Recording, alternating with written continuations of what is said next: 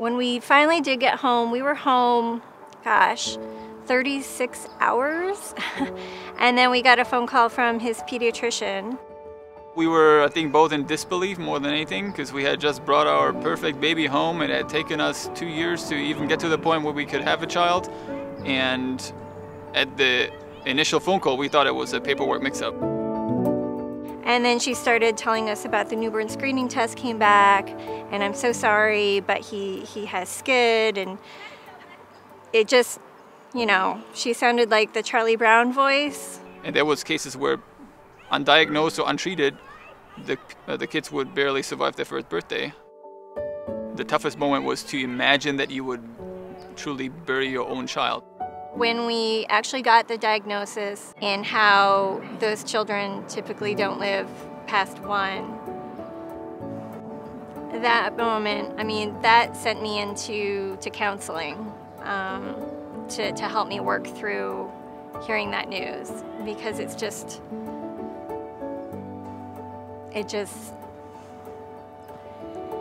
guts you. The doctors that took care of Fitz told us that there was a genomics institute associated with Rady's, and there is a potential that they could sequence his whole genome and give us the diagnosis of what exact type of SCID he has. We were able to find out within, gosh, almost less than 3 days that he had Artemis-SCID.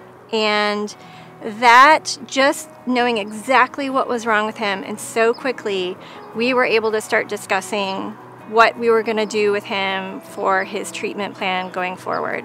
And then we were basically given the option of a traditional bone marrow transplant or a clinical trial that had just started in May that year at UCSF that would basically be a gene therapy. That was a little scary for me because it is experimental, but the doctors at Rady walked us through and were very honest, knowing our situation, and said if it were our kid, I would do the gene therapy. So we went for it. We drove up to San Francisco, August 2019, to live in the isolation room in their BNT unit of the hospital. It was assumed we would be there for 4 months minimum. Emotionally very distressing because there's only so many people you interact with on a daily basis. I mean, in the room itself, it was my son, my wife, and myself.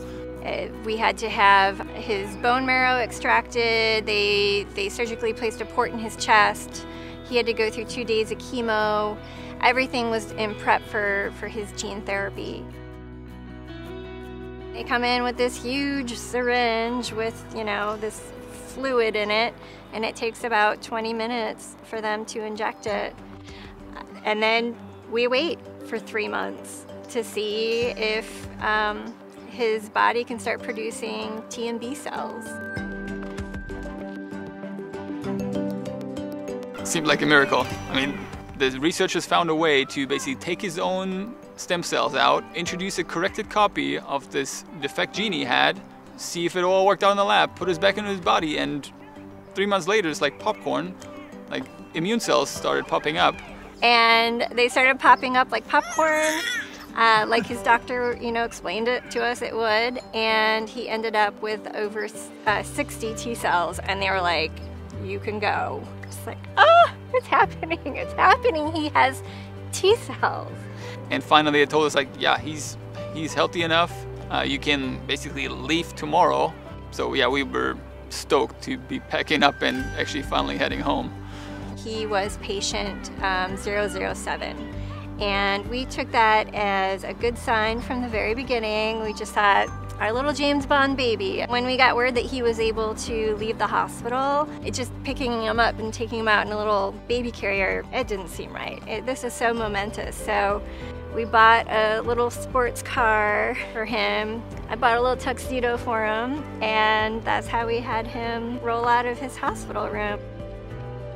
It's very emotional. There was tears on our end and also on the team that cared for him. And that was a very significant send-off. Fitz is doing amazing. I honestly don't think we could have ended up with a better outcome, everything that he's gone through. He's as normal as any 2.5-year-old, extremely happy. It's incredible. We are so excited. Fitz is gonna have a little sister just a little before his birthday too, so we're telling him this is an early birthday present for him. But we've been trying for the past 1.5 years, so we're so excited it's finally happening.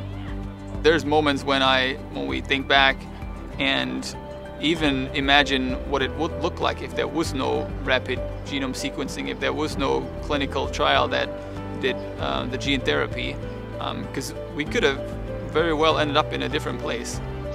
Rady Children's Institute for Genomics Medicine was instrumental in our son's life, in helping determine what path he was going to go down after getting his diagnosis. I'm so impressed with what they've been able to do up to this point and can't wait to see what they're able to do for families in the future.